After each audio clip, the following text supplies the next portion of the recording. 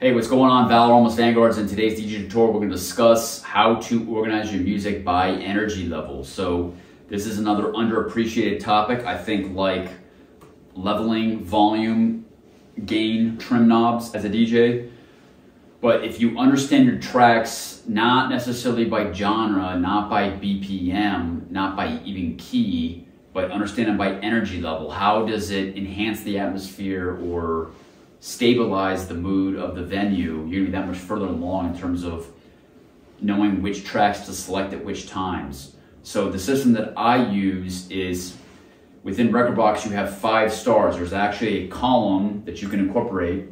It's a rating, and I use this for energy level, not for whether I like the track or not. That doesn't matter. It's how it's the energy level and how the crowd is going to react. So 1 star is low energy level. That's like chill music that you play at the very beginning of the night, or the very end is like slow dance music.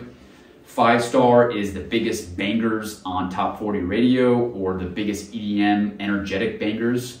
3 stars is usually be like a pop top 40 or maybe even hip hop song that's recognizable but not excruciatingly high energy.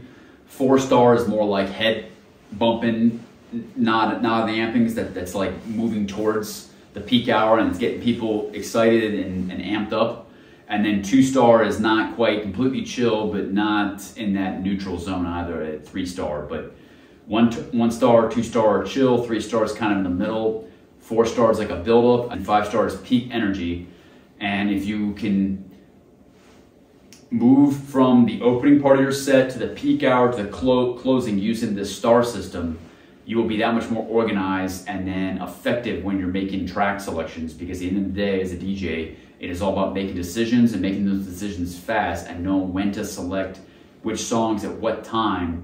And the more you can shorten this decision-making cycle, the more effective you will be as a DJ, because you will be able to dedicate those extra seconds of time towards other tasks, such as getting on the microphone or doing more effects or surveying the crowd, which if you're playing at peak hour, you may not have as much time as you think to survey the crowd, but you really do need that time to assess how you're performing live in that moment. And if you're organized with your star system within your Rekordbox DJ software, and you know which songs have the highest amount of energy, which have the low, and which are in the middle, you will be able to move through the various phrases of your overall set, which could be opening, build up, peak hour, and then closing. And the closing may not be as low energy as the opening, but it's definitely gonna be lower than the peak hours. So I like to have it in kind of 4 phases.